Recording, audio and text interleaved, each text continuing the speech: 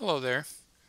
Today I'm going to talk about Maxim DL version 6, and this video is actually going to talk about basically the initial setup of it.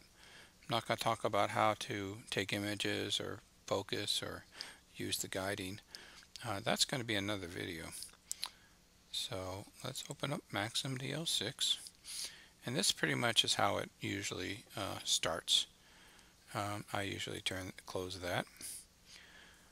You will see quite a few toolbar options, and these are grouped into categories. I think there's a little bit too many here. I'm not really a big fan of toolbars myself. I like to keep them basic and just use absolutely what I need. So if you want to adjust any of these, dragging and dropping, you can move them around that way, but I actually just go into the View, Toolbars, and select Customize. And then I can actually go ahead and uncheck what I don't want. And you'll see that I pretty much take everything but the standard one. So now that this is all set up, we're ready to, we have more of a screen to capture images and things like that. Okay, so let's set up a camera. This is the camera icon for the camera control.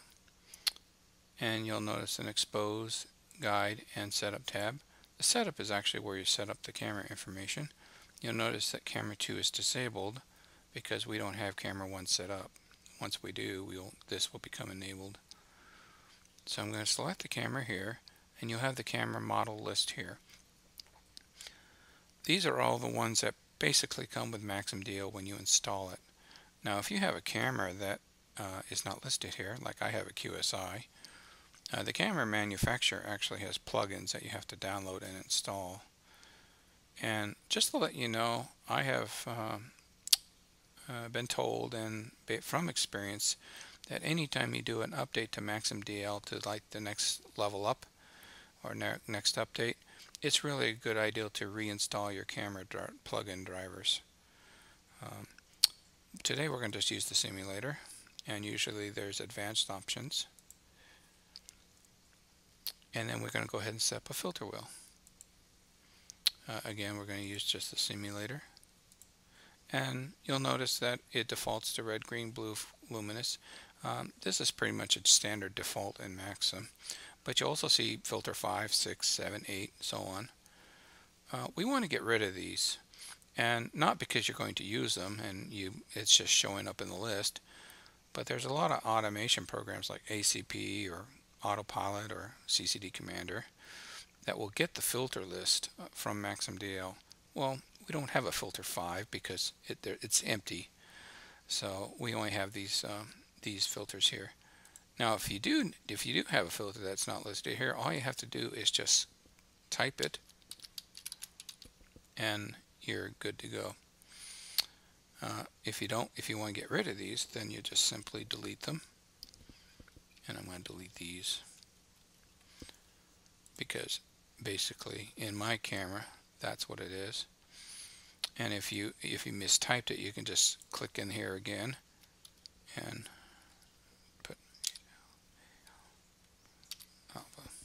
Okay, so this is my filter list. So if now we have a main camera pretty much set up, and we have no camera on the second camera. If you're using a SBIG internal guide ship mode, then you want to check this box. This will only apply to SBIG cameras. So if you don't have that, then of course you're not going to check this. More and more people are not using the internal guide ship anymore. They're using off-axis guiders or guide scopes. And they use a second camera, which we're going to now set up.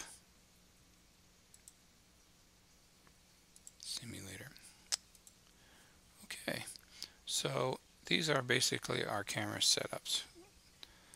The options here gives you a little bit more advanced options, and I don't really use them. However, I do use it in one spot. Let me go ahead and click in here. Again, you can set up the tricolor, for example, if you want it to be green, blue. This is for when Maxim takes a tricolor image, which is an option in the exposing part. But what I wanted to point out is this download image on stop. This was more of a problem in Maxim 5, and I don't know if 6 has fixed this issue. What happens is, the automated program like ACP or CCD Commander will abort an image, and then Maxim supposedly will abort the image as well, and it does. What happens sometimes is when the automated software actually takes another image, Maxim doesn't actually start the image, it just sits there and waits, and that puts the automation program in a hung mode because it thinks it started an image that will never finish. So to avoid this problem, by checking this box, download the image on stop, it tells Maxim, regardless of the exposure that you took and it's aborted, go ahead and download it. And that kinda is a workaround to tell Maxim that it has completed a sequence and it doesn't seem to hang anymore. Now again, this was a problem I saw in version 5. Maybe 6 has fixed this, I don't know. But it doesn't hurt to have it there. Okay, so this is the basic camera setup, and we're just going to move this over here. The next thing we want to set up is the actual telescope. And this is the observatory control panel, and as you can see, there's a focuser, dome, rotator, such and such. I use Focus Max, so I don't use the focuser options. The only one I actually do use occasionally is the telescope. So let's go ahead and click this little arrow. We need to choose it. So there's a couple of options here. We can actually, you find the telescope that fits you best. I have an astrophysics mount, so there would be an astrophysics ASCOM option here. That's not here because I haven't installed that yet.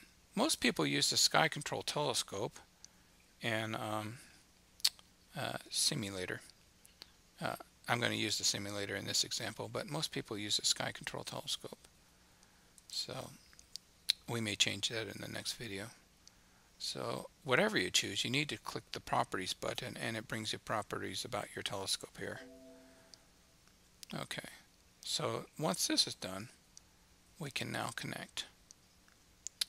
And if you go to the telescope, you can see it's not tracking.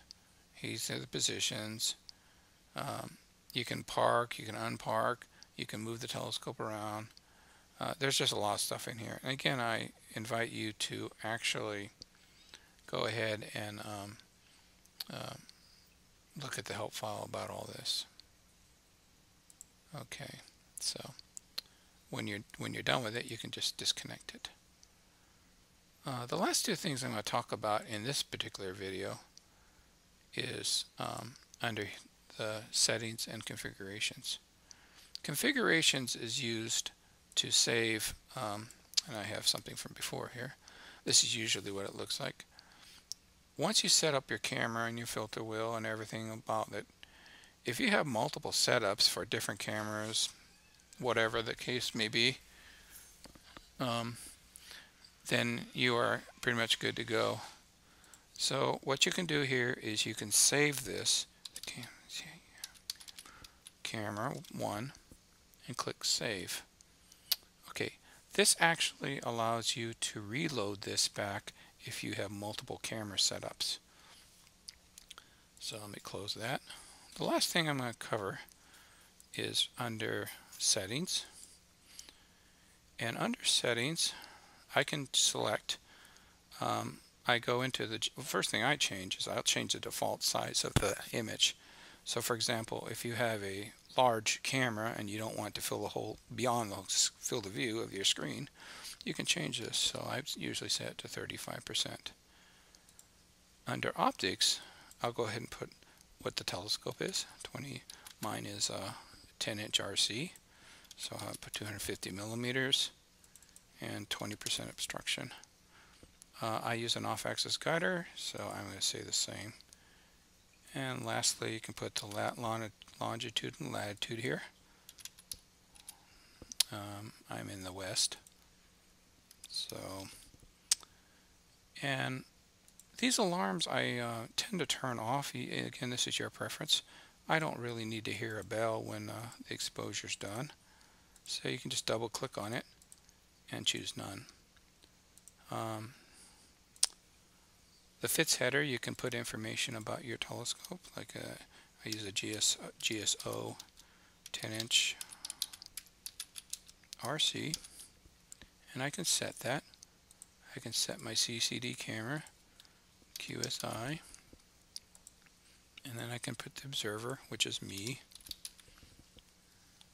Click set. So these are all set now, ready to go.